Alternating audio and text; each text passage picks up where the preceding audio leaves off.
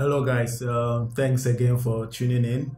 I'm excited to have you here, and I want to thank you all for your support and love and all the encouragement you're giving me in pushing this project forward and then creating the content.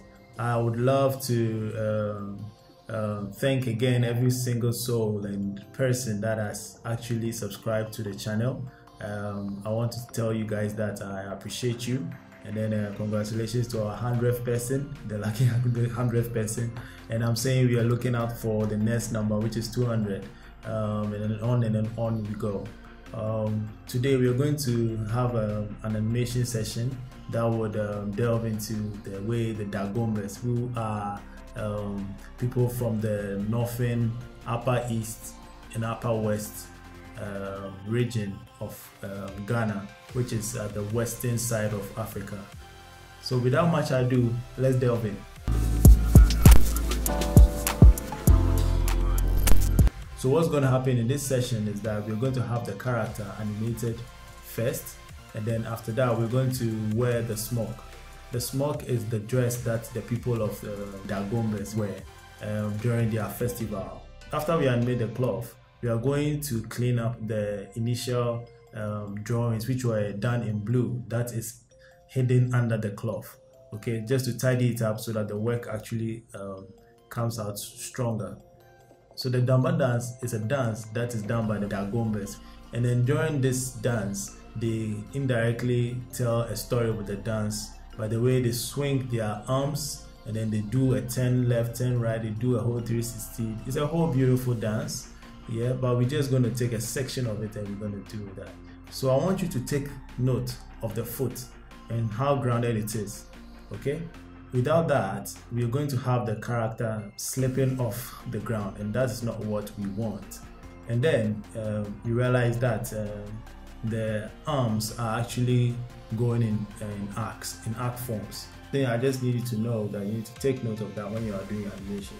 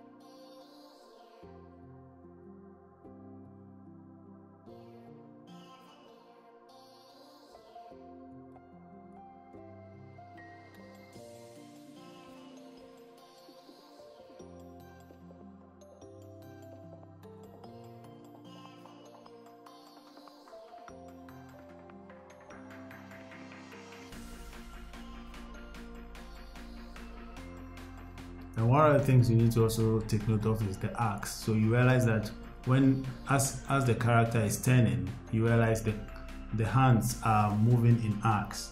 Okay, you see it moving in arcs. So whilst it's turning, you have to always make sure it's moving in an arc form, because that gives you a very fluid movement. Okay.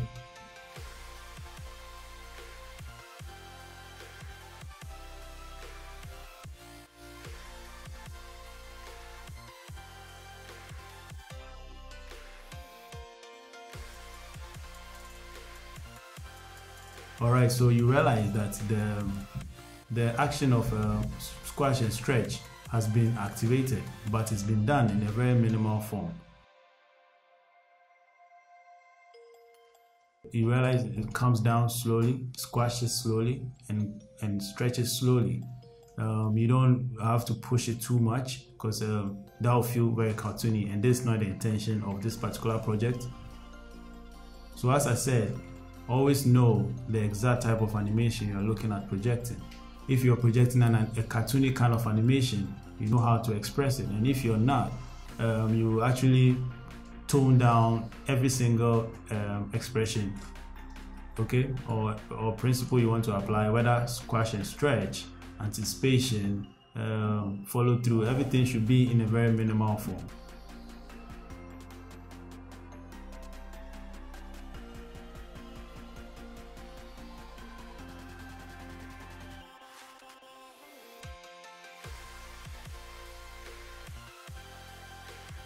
During the process, I realized that some of the arm movement wasn't moving in a very archy or curvy way, so I had to review it and make sure that I get that right so that I can get quite a fluid movement. So as you see, there's some reviews at the end, but it's all just to get your animation clean up.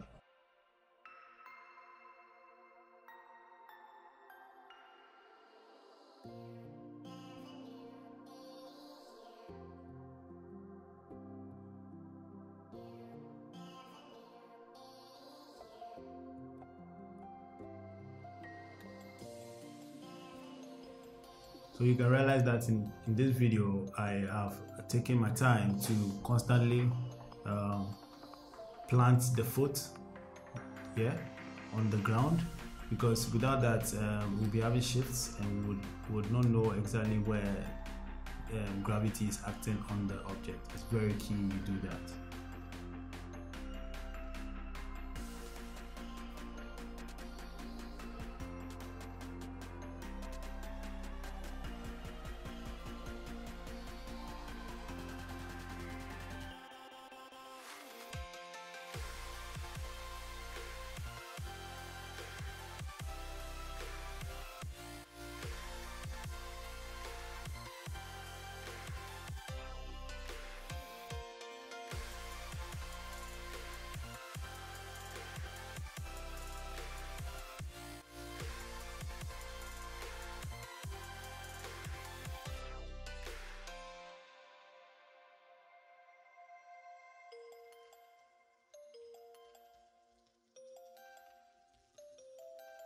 So now I just finished doing the body movement. I'm going to migrate and start doing the movement with the cloth. That's the smock. The people of Mamprusi and then the Northerners, they call their dress, the clothes that they wear as a smock, the top, which we're going to do right now. Okay. So now we are working on the smock.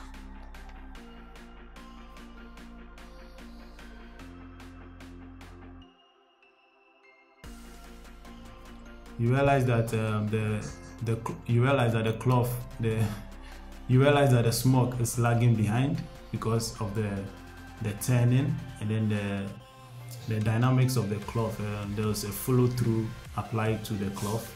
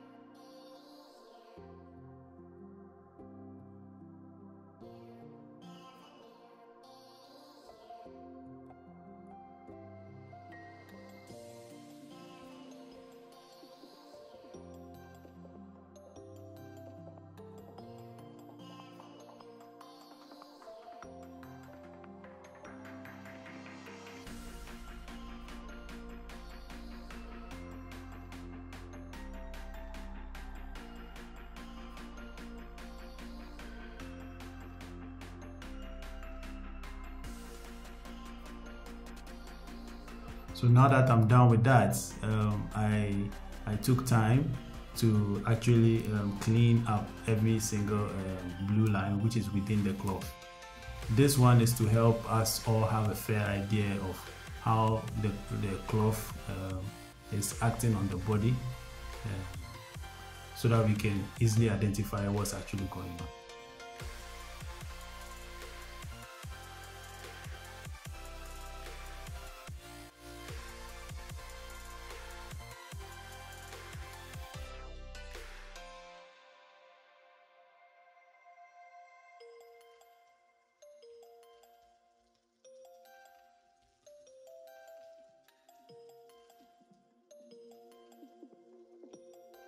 So finally, this is what we have for the production.